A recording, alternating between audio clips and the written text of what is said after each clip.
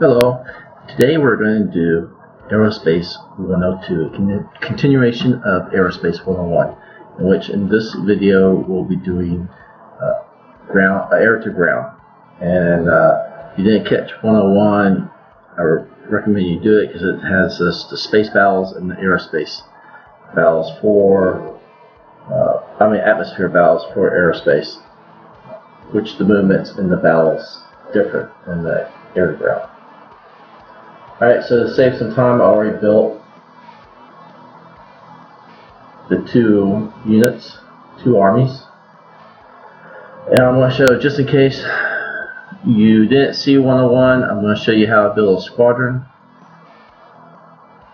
And this is where you right click, start a fire squadron, and you can name it whatever. So I'm going to name it, I'm not very original sometimes, so Lightning 5. Alright, now right click on all the other fighters and say join. Now all these fighters, I put all bombs on all of them. And I'm going to leave this one single, and you'll discover why in a minute. I've already selected the map. In the game options, of course, I always run with all the options on. But something that you want to take note of is the advanced atmospheric controls, and the advanced movement, advanced astronomic controls, and the advanced anti-aircraft. With this anti-aircraft, your mechs can target the fighters easier, and I'll explain that once we get into the map.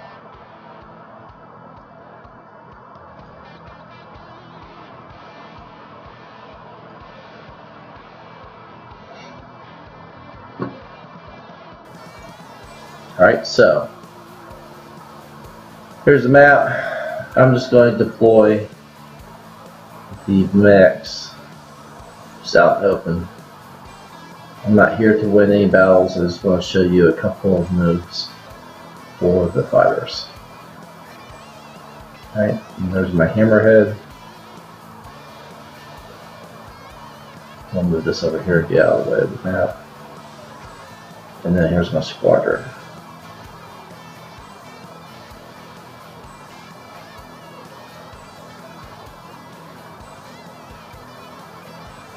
Now I'm not going to move the mechs. Alright. So first I start off my fighter. Alright, now, like Space Battle, you have to fly over the unit in order to bomb. You have to fly over the unit in order to attack. Alright. Unlike space in the atmosphere, when you hit acceleration, it's not just one hex, it's many hexes. So one acceleration button will put me to where I can move 16 hexes. Okay? That's not going to be enough to be able to fire because I haven't crossed him yet. I'm only on top of him. So I'm going to go next unit and then accelerate. Alright, and then turn. Notice I can turn because of the green. Yellow means I can turn, but it's going to cost me a roll. Red means I can't turn yet. Alright, and the reason why I picked a 50-50 map, as you can tell, 2 acceleration buttons and you go a long ways. I'm all the way down here. As I scroll out and show you, if I was on a standard 16x17 map, I've already flown off the map, and then I won't be able to use my gear, my weapons. So the minute you fly off the map, whatever move you made during that turn, it will not allow you to fire your weapons. Alright, so I'm going to move. Now Squadron's the same way. It moves together and it moves at the slowest plane. So that's why I picked the same exact planes for the squadron. I mean, you can mix it up. You can have several different types of fighters if you want. I just typically like to keep with the same fighter within the fighter group.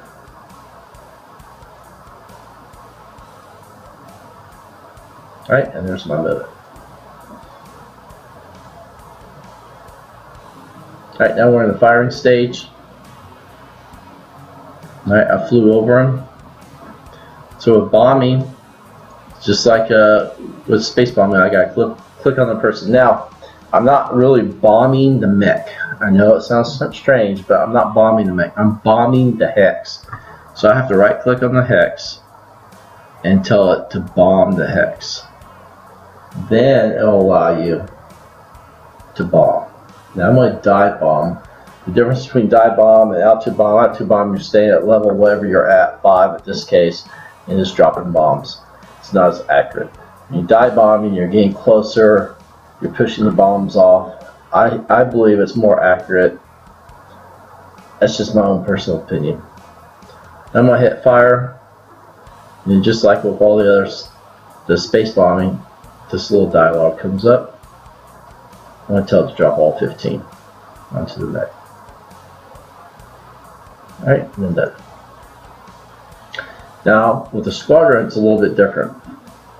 Fortunately, you click on it, you right click, you target, and you can see I can't bomb. So with the squadron, you can't bomb. But if you come over here, look at the firing, you're going to fire all 5 AC-20s at this mech. So we'll see the difference between damages in the next page, but it will be significantly different. And you always got to be careful about the heat. It's all together. You don't want to overheat your planes, because if you overheat, you crash. Alright, so now I am going to fire the mechs, and I want to show you. If you didn't have the anti-aircraft option selected, I would have to fire at where this dude's at, which is impossible at this state because I'm pointing this way. Alright, but now with that option selected, I can fire at him because it's actually firing its weapons when it comes across. So I'm able to fire at the ships without crossing over. So it's a good option to have if you want to level the playing field. Because before, you know, your ships can fly away, drop bombs, and if you had accelerate farther enough away, you would never get hit.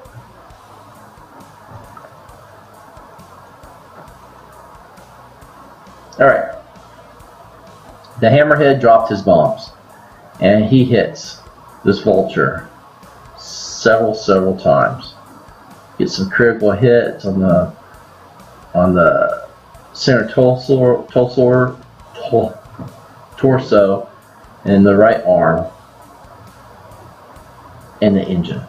So he did pretty good damage to the vulture. Now with the missile, or with the lasers in the AC-20, you see here medium, he misses. AC-20s 5, he all but ripped off most of his armor on his leg. Right, and then Falcons fire and did some damage to the ships, and it looks like the hammerhead got a pretty good blunt. He lost some altitude.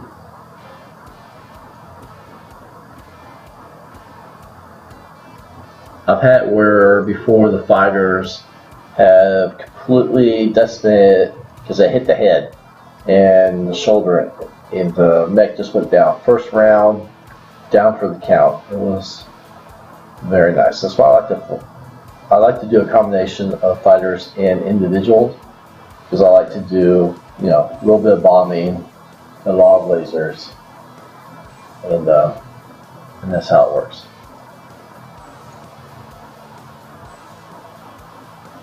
So, and that's it. That's all the. Oh, the one other thing I want to talk about is, we'll do one more movement.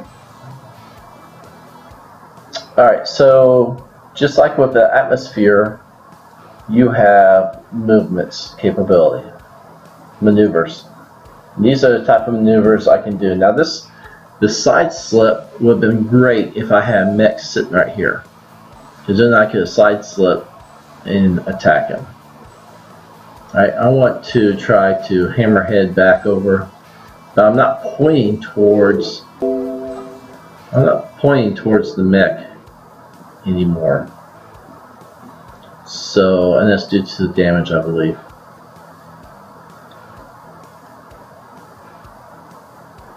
So I'm gonna do a split S, and that will let me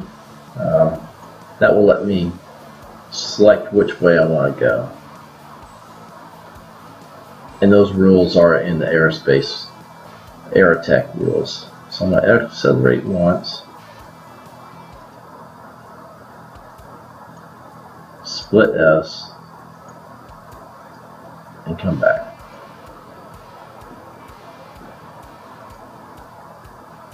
And fly over him again.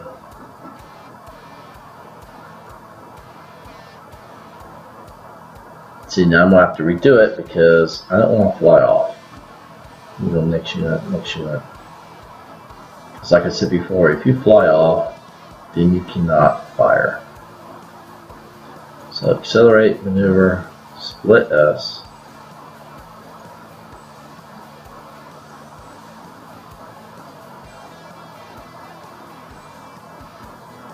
Now I'm going to turn right now, so it gives me more space to fly out the amount that I have to fly.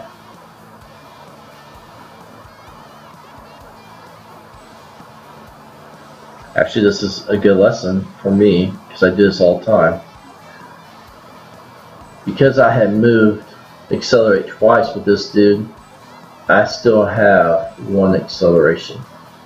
And so when I was adding another acceleration to this move, that was two accelerations, so I had to go further. I really don't want to go further, so I'm not going to accelerate. I'm just going to maneuver it. Split S, because I already have one acceleration. And then go from there. See, some people will like to edit their videos until it's absolutely perfect. There's no mistakes in it. I'm just not that type of guy. I don't care if people see my mistakes and laugh behind my back. I want to be real and honest, and so I don't care if I make mistakes. It's part of being human. Alright, so he has a 1-2 because I moved. Maneuvers are just the same as with the squadron as it is with the individual fighter. I'm going to hammerhead this one though, so I'm right back 180. I can just fly straight over, which I won't get enough time. But I just want to show those maneuvers, and of course I think they both failed. So yeah, it is what it is. I wasn't trying to be perfect. This is just an example, not actual battle. So there you have it. Those are the movements of the ground. It's much more interesting when you have a bunch of mechs and tanks and coming in. I like to, when I'm doing this, I like to do the fighters as reserve and then bring them in as reinforcements to drop some bombs and missile them to heck after they've already got some damage done by my mechs and tanks. Maybe you'll get to see that if you watch my next episodes, which is all going to be focusing on the mech HQ. What I'm going to do is I'm going to start up a unit using ATB rules and just follow along with that. I'm going to start with a company of mercs that have to that are paid for by this new faction in town. What is I'm doing this campaign that involves all factions. So I have over 400 campaigns going on, because when my faction that I associate with is attacking an enemy, I usually build their campaign, therefore I can keep track of their damaged mechs, and when they get to a certain level, then they retreat off world, or if I totally destroy them, then their unit's gone, they can never fight again. So it's attrition. And what I'm doing is 30-30. It's going to be taking place in 30-30. And the third succession war never happened. And so this is like the third succession war, even though it's taken in the time frame of the original fourth succession war. And this faction has started up in between the Deviant and the Cruita, and then the Outworlds Alliance. And I'm going to build this faction up and eventually hopefully take over the whole universe. We'll see, because if I continue this, I'm into the clan invasion time. I'm actually going to bring the clans in and invade from up north, just like they did in the fiction lore. So I hope you enjoyed. Thank you for watching, and I'll catch you later.